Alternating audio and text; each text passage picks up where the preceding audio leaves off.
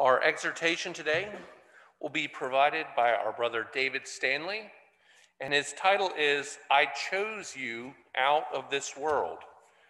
And in preparation for his remarks, he's asked that we read from the book of John, chapter 2. Oh, I'm sorry, 1 John. That's an important part. 1 John, chapter 2, verses 15 through 17. 1 John chapter 2, verses 15 through 17. Love not the world, neither the things that are in the world. If any man love the world, the love of the Father is not in him. For all that is in the world, the lust of the flesh, the lust of the eyes, and the pride of life, are not of the Father, but is of the world. And the world passeth away, and the lust thereof, but he that does the will of God abideth forever. We'll now give our attention to Brother David for his remarks on I chose you out of this world.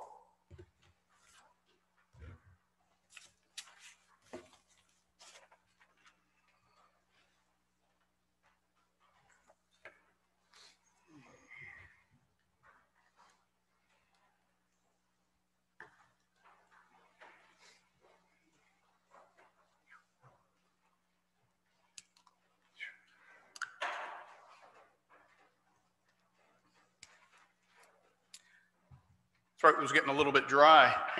Well, good morning, brothers and sisters and friends of the truth. It's good to see so many here this morning. It's wonderful to see you. As our brother read from the words of John's first epistle, love not the world, neither the things in this world. If any man love the world, the love of the Father is not in him. Love not the world. That's what we've been commanded. Why not love the world? I mean, God loved the world so much that he gave Jesus, his only begotten Son. Jesus commanded us, out of love, to go into all the world and preach the good news. We're told to love others. We're to show that concern and compassion that we see in Jesus himself. And we know that while we were yet sinners, Christ died for us and for others. And God has created this world with fascinating beauty. We can find great pleasure and satisfaction in just looking at the elements of his creation, the mountains, the flowers, the trees, the animals, even the people. Wasn't the world made by God? And doesn't the Bible say, and God saw everything that he had made, and it was very good? Well, of course it does. And we know that this passage is not talking about the physical creation, right? And John supplies the answer in the verses that follow. He says, for all that is in the world, the lust of the eyes, the lust of the flesh, and the pride of life is not of the Father. That's of the world. You see, he's talking about an attitude of rebellion against God. You know, the worldly ambition, the vanity, the pride, all this stuff that permeates our society, all the things that trap us into forgetting God, it makes us kind of almost antagonistic towards his will. Those are the things of the world that we are to love not. In 2 Peter chapter 1, says it's the corruption that is in the world through lust, which is to be shunned. All that man-made evil that pollutes the world. And Paul says in his letter to the Galatians, chapter 6, he that soweth to his flesh his sinful side, shall of the flesh reap corruption. But he that soweth to the Spirit shall of the Spirit reap life everlasting. So as children of God, we know that we've died, in essence, to this old life of the world. And we've been born again of water and of Spirit.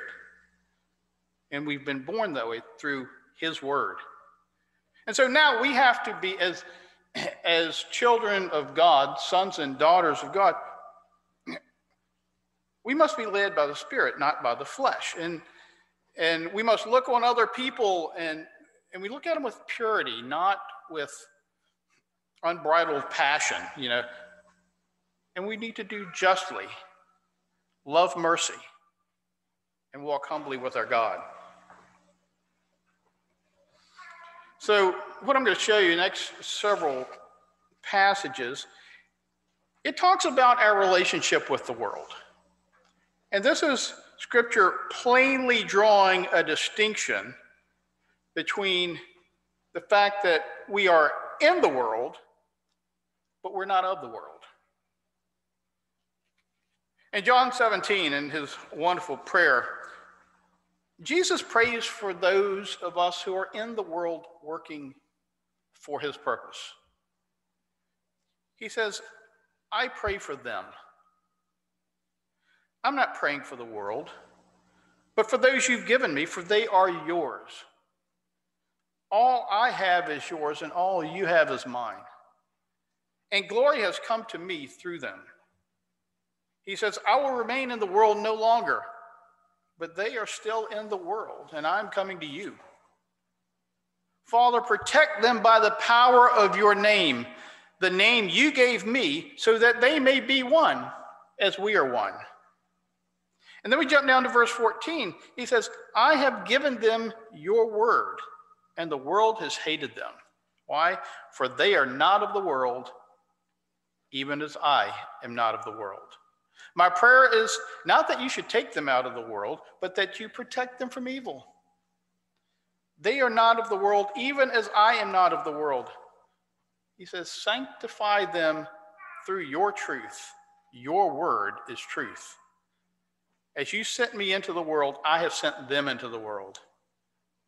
It's for them I sanctify myself, that they too may be sanctified through the truth.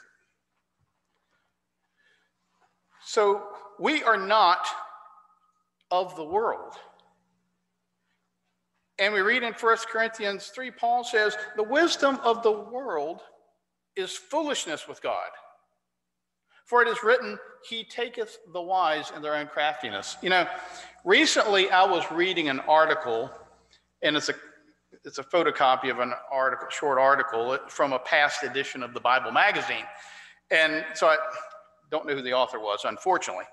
But I came across a quote that was addressing this very issue.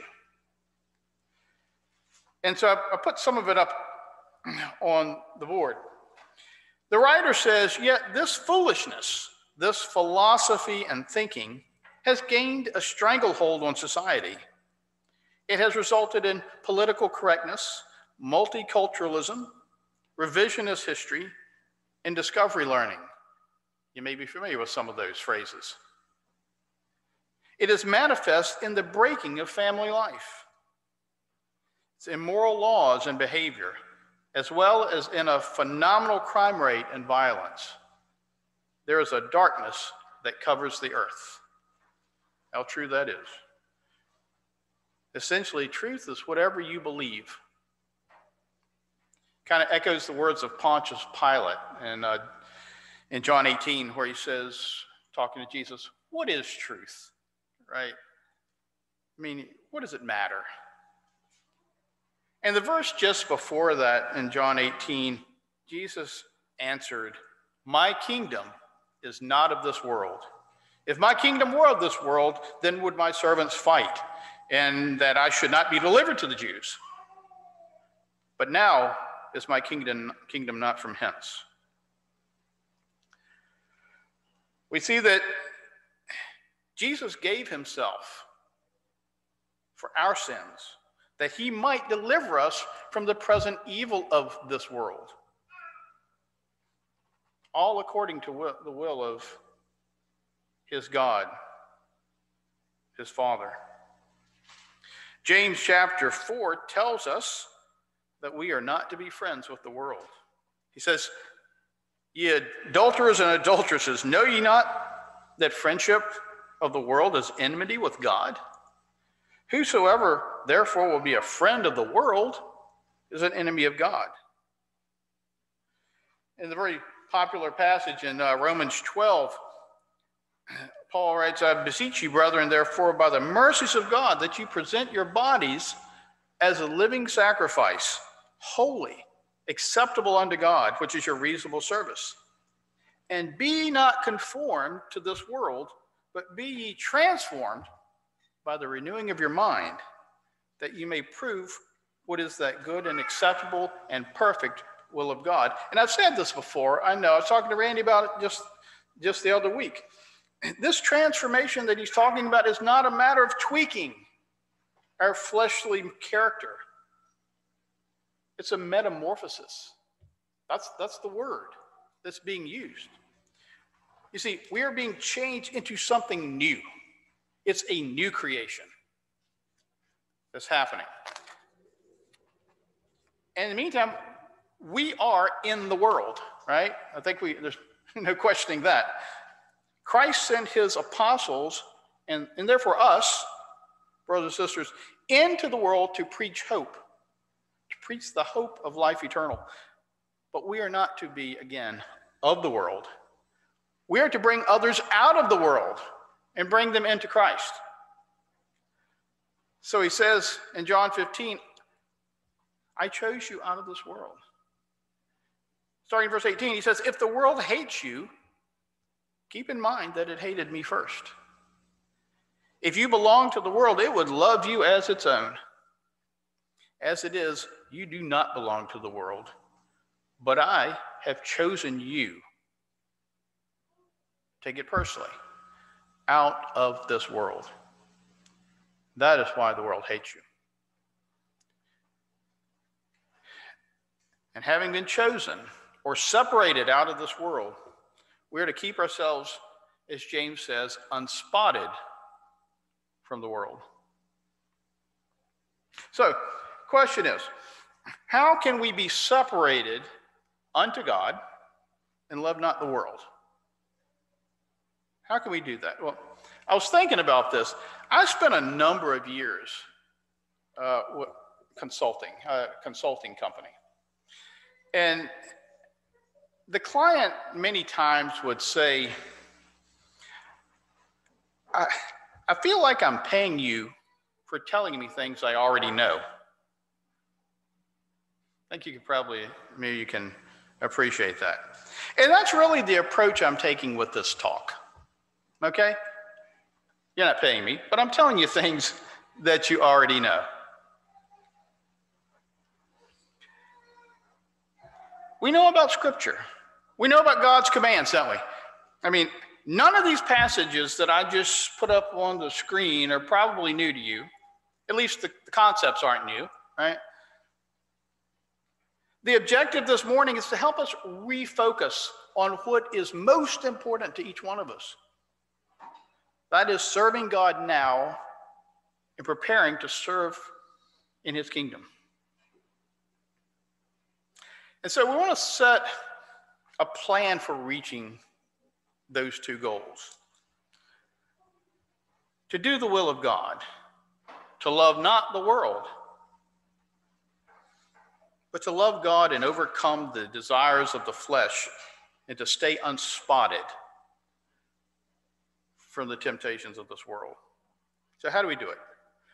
How can we be separated from God, unto God, and love not the world? Well, I think the first thing that came to my mind is we really need to understand the concept of what it means to be set apart, right? That's what this is the foundation. And so we pick up, and this is an example from Ephesians chapter 1, the introductory verse.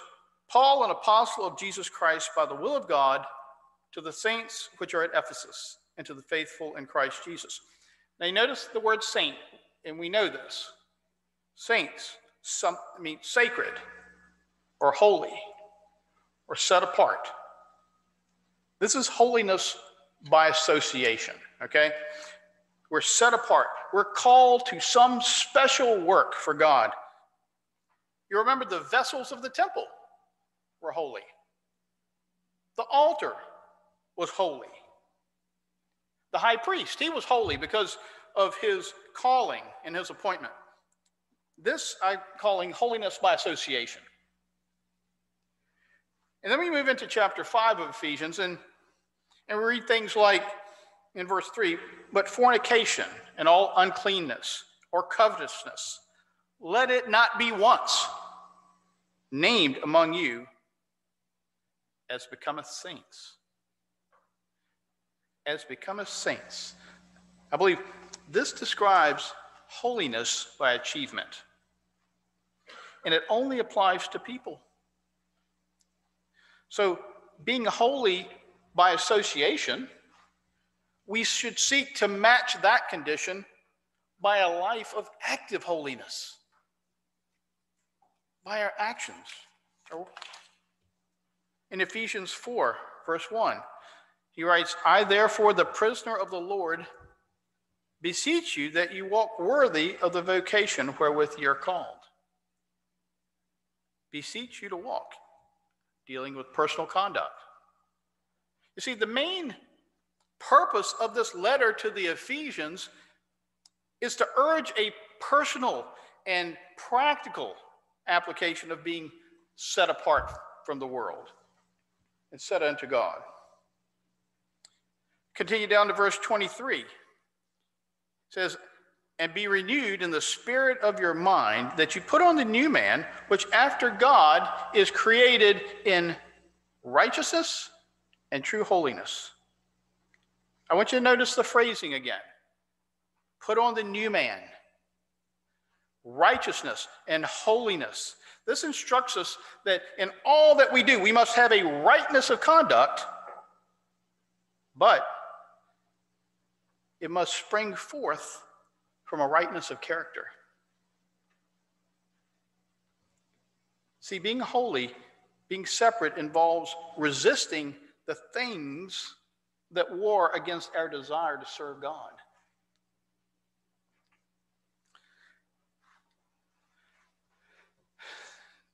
A father and his young son, were looking at a painting that portrayed Christ standing and knocking at a shut door. And the boy says to his father, why don't they open the door? The father replies, I don't know, son. Perhaps they can't hear the knocking. After a little while, the boy says, oh, I know why they can't hear the knocking. They're living in the basement.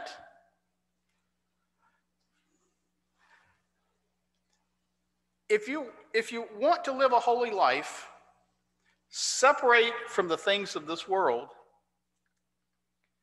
you first need to give up living part-time, if you are, in a spiritual basement where all the base things of the world exist. Keep that in mind.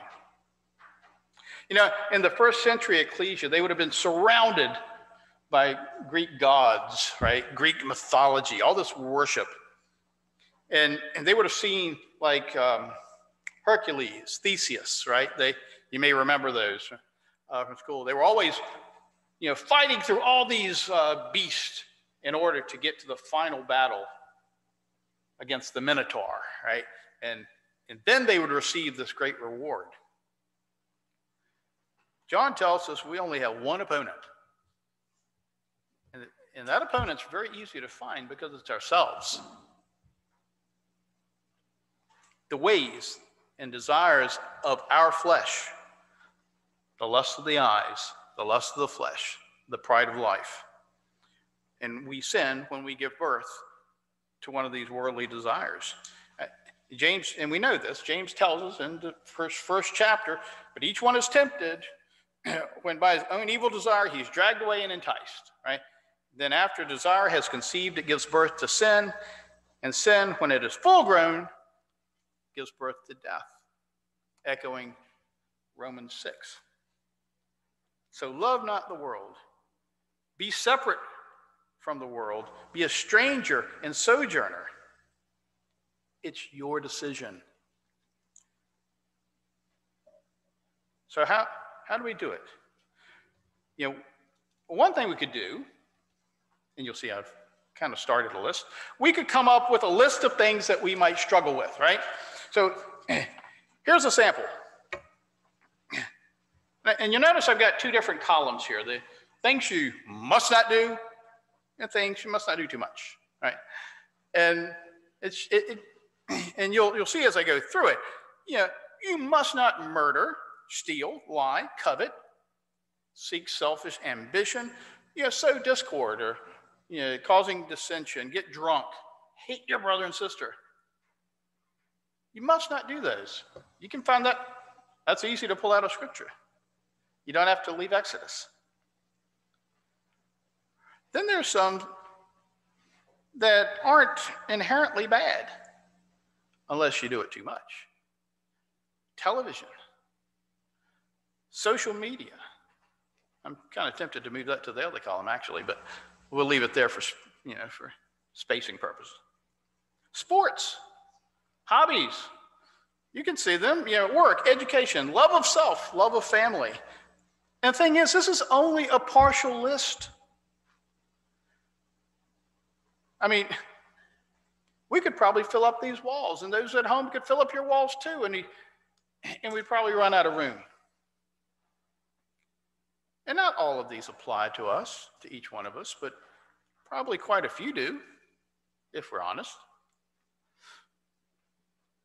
And yet the don't do too much, I think, is often more difficult to overcome than the don't do it alls, for the very nature of they're not necessarily horrible, in moderation sometimes. And the thing is, it affects everyone, regardless of age or sex or affluence. We're all guilty. We're all susceptible. And when it comes to sin, the world wants us to blame others, right? But I'm telling you, it's a you problem. It's a me problem. We're not here this morning, this isn't like you're attending an intervention for the person next to you, right? I think we all know that. Do you ever find there's a sharp contrast between your secular activities in the world and your spiritual ones? Ask yourself 3 questions. First of all, does what I'm doing prepare me for God's kingdom? Second, can I offer it to God as service? And third, can I ask God to bless it?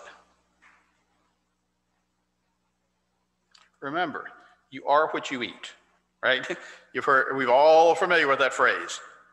Well, in the same way, you become like the God that you serve. We have to flee from temptation. In 1 Corinthians chapter 6, Paul tells us to flee from a lot of things. He says to flee from sexual immorality. Chapter 10, flee from idolatry. Then flee from controversies and quarrels, envy, strife, malicious talk, evil suspicions.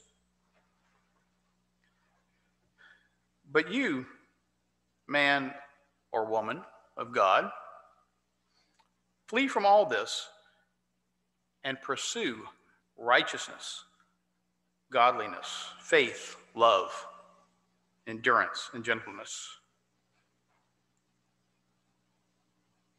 We know what our temptations are, and they're different depending on the person. But you know what? I think it's pretty seldom, I think you would agree with this, that you stop in your tracks and go, wow, who knew I'd be tempted by that, right? We generally know what all of our temptations are. So one thing we can do is we can make a list of things to avoid, right?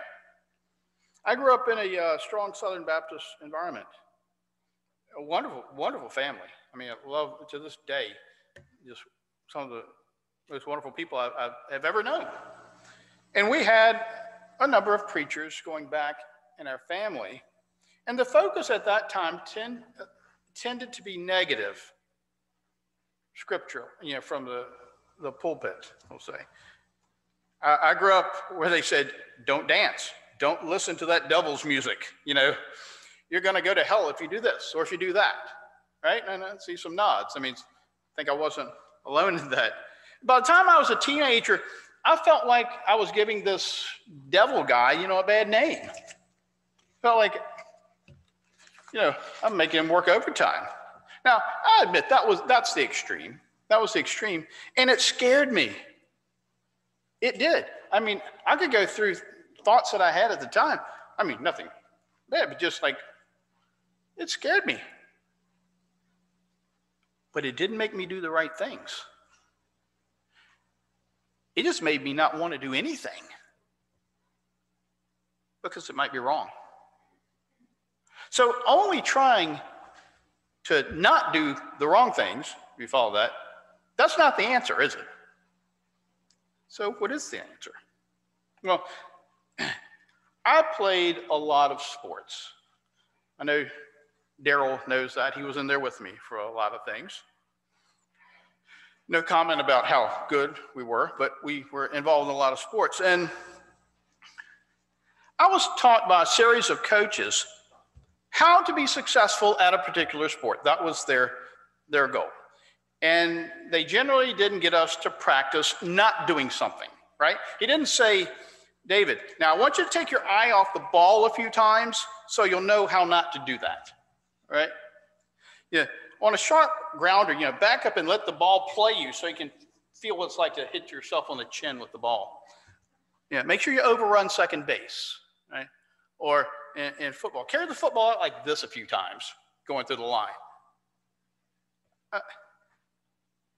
We were made aware of the mistakes that we didn't want to make so we could try to prevent them. So it's good to have the list of what not to do. But what we did do was we spent our time practicing what we needed to do to be successful. Watch the ball all the way in your glove, right? Come in on a grounder so you can take it on the right hop. Learn to slide into second. Tuck the football so it can't be knocked loose. So those are just examples, but we should each have a list of temptations or things to avoid, things that are specifically customized to you. Be self-aware. Have the guts, really, have the guts to be honest with yourself. Tell yourself, I know that's a weakness. Let me admit it to myself. Things like, do you want to serve God, but maybe only as an advisor to him? Yeah. Maybe you're not prone to murder, but maybe you have an affinity for gossip. I'm not looking at anybody in particular. So I should look at the camera. If you are, put it on the list. Maybe you tend to stir things up a bit. That's your personality. Well, maybe that could be leading to dissension and discord. Recognize if you've got an addiction to social media or a gaming site and put that on your list. Maybe if you're a successful person in business, you're climbing the corporate ladder at the expense of your family. Turn it down a notch and list it. If you watch too much TV, drink too much alcohol, envy what others have, list, and list. And once you have your list, I would encourage you to keep it updated and then seize the opportunity to focus on the things that you should do. And you'll notice they're often in contrast to what you must not do, all right? So you can see the list up there on the right. Yet cherish life. Give to others. Revere the truth. Be content with God, what God's given you. Seek the best for others. Seek peace. Be sober. Love your neighbor. You see the contrast to the column on the left. But what's really interesting is that we only have a finite amount of time to do anything, right? We joke about a week stretcher or a day stretcher, but we only have a certain amount of time to do anything. So the more time that we dedicate to the things that we should do, the less time we have to mess up, right? I mean, it's simple math, really. Because remember, there's a saying that, opportunity may only knock once, but temptation bangs on the front door forever. If you live long enough, you understand that. And lots of times, it's easier to resist temptation and stay focused on the things of God if you're teamed up with another brother or sister. Especially if that brother or sister is your partner in the truth. And the thing is, don't expect to go from worldly to godly in under 60 seconds, right? But set your bar high. You should expect a lot from yourself because God does, if for no other reason. Now, we can do the right thing for many reasons. We can do the right thing out of self-interest or out of pity, right? We could do it out of loyalty or self-fulfillment. But remember what I said earlier. Right conduct must be done with a rightness of character, the character of Christ. We're told by their fruits you shall know them. I want you to remember the saying. You may have heard it before. Forbidden fruit creates many jams, right? You may have heard that. And it's so true. It causes so many problems. But the fruit of the Spirit is love, joy, peace, long-suffering, gentleness, goodness, faith, meekness, temperance. Against such there is no law. See, holiness bears fruit. And again, it doesn't come overnight, does it? I mean, it takes time to grow. I think it helps me when I think about the fruit growing process. I do a lot of gardening, I always have. I've done a lot of farming in the past. And you see it, you have the bud and then the blossom, all before you see any fruit. But the key is, in your life, you should always see progress. I was thinking about, a 2-year-old child might be a perfect child, right? But if that 2-year-old perfection is still there 5 years later, you've got a problem. It's called arrested development. As you increasingly fill your life with the things of God and reject the lures of the world, you're going to see that development. You're going to witness it in your life. Character is formed out of our conduct. If you want to love your neighbors, start by acting out of love, sincerely. If you want to be trustworthy, then focus on receiving that trust from other people and revering that trust whenever you receive it. Now, one thing you can try to do is this. Every morning in prayer, this is the best time I find for me, rededicate yourself to God's service, right? Seek ye first the kingdom of heaven. Reset your mind. Fix your eyes on Jesus. Love thy neighbor. Encourage each other. Search the scriptures daily. Pray regularly. Pray earnestly. Now, that's what I try to focus on in my prayer to start off my day. But here's a list I just came up with, and I really did this from observing other people more than myself. But it's a list of additional ways that we can serve God. You can see them up there. Through your family. Serving God starts with serving in our own families. Through our tithes and offerings, or maybe visiting somebody who's sick, or somebody who's elderly. Just be a friend to someone. Be willing to teach the children. Mourn with those who mourn. Share your talents or your creativity that God has given you. Do simple acts of service in the truth.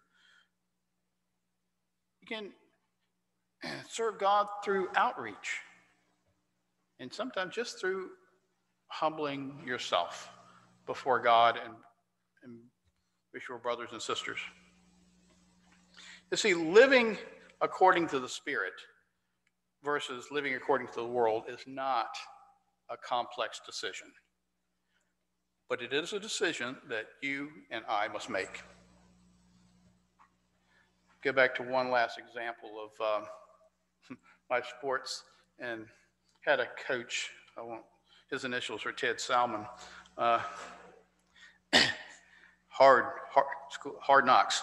He used to get us all, about 6 or 7 of us in a group, in a circle, and he would throw the football in the middle. And the person that came out with the football was the only one that didn't have to run about a half a mile in pads. And you'd come back and do it again.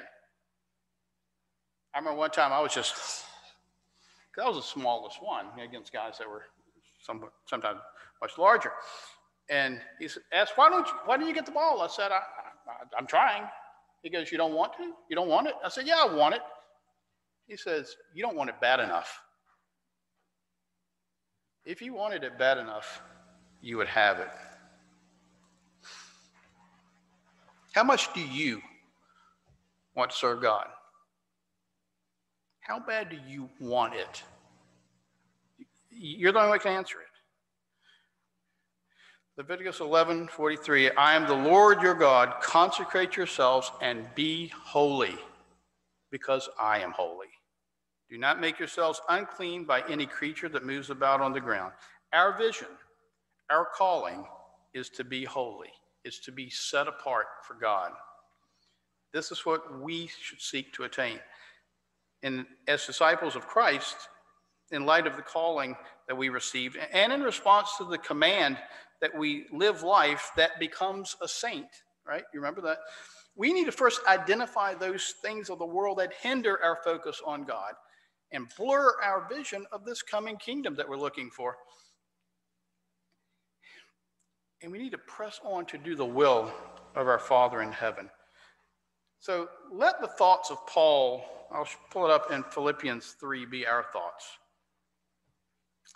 Brethren, I count not myself to have apprehended, but this one thing I do, forgetting those things which are behind and reaching forth unto those things which are before, I press toward the mark for the prize of the high calling of God in Christ Jesus.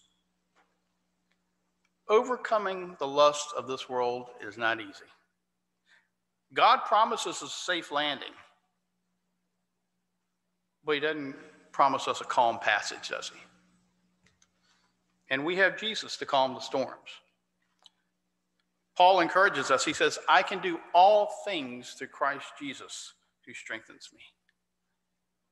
And Jesus promises, to him who overcomes, I will grant the right to sit with me on my throne, and as I also overcame and sat down with my Father on his throne. Brothers and sisters, in those difficult times, just remember that the task ahead of us is never as great as the power behind us.